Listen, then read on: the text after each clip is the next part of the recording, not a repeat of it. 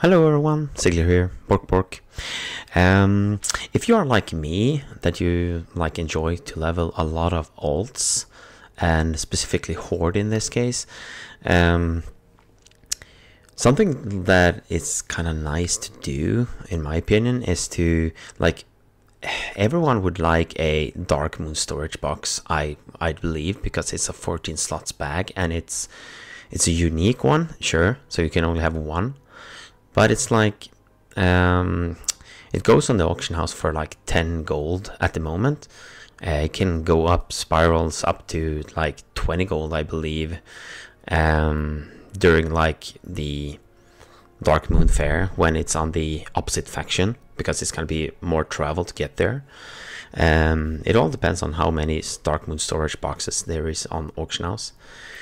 But a way that you can do it, that I'm gonna start doing it if I'm leveling any new characters, I've done it on my shaman a little bit, and that is the in order to buy the Darkmoon storage box, you're gonna need the Darkmoon tickets that you can get from turning in different kind of materials. In this case, we're gonna discuss this small furry paw. That is one of them. So in order to get enough tickets for this Darkmoon storage box, is you're gonna have to turn in 250 of the small furry paw, and I know that is a lot, but yeah, you need 50 tickets for this Darkmoon storage.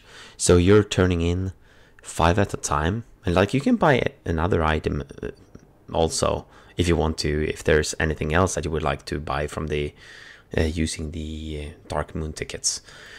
But I mean, if you just look around, I mean, you have the all of these different kind of I'm gonna show in a video that we're gonna have this farm. You can see me now. Oi. Whoa, what the hell happened? There you go. That's weird. Yeah, that's really weird. But you can see in this farm that is you always have these kind of small fields in the barrens where there's this high grass, and there's a lot of these lions, and all you need to do is whenever you're questing, is just make a small detour. I mean, make a small detour and just kill a few of them and see how many you will get. At the moment, they sell on the auction house for 4 silver each, which is not a lot, I know that. But I mean, rather than vendoring them or selling them on the auction house, try to send them to a bank alt or something. I mean, if you're planning to leveling a lot of alts, I mean, it's pretty simple. You can see over way over there, you can actually see that the one at the top has a 36% chance drop chance, and usually around one of these bushes is 2 or 3, maybe even 4 or 5, depending on where they are. But you can see on the map that I'm showing you up above, that they are scattered all around the crossroads area where people are the most, and where most of the Baron's quests is. So, and you're getting XP from it as well. You can go and do it on the max level, but I wouldn't actually go hardcore farm them. But I'm just giving this tip that rather than vendoring this small furry paw or selling them on the auction house, sure, you can sell them on the auction house if you want to, but I'm gonna start sending these to my bank alt and store them on the bank.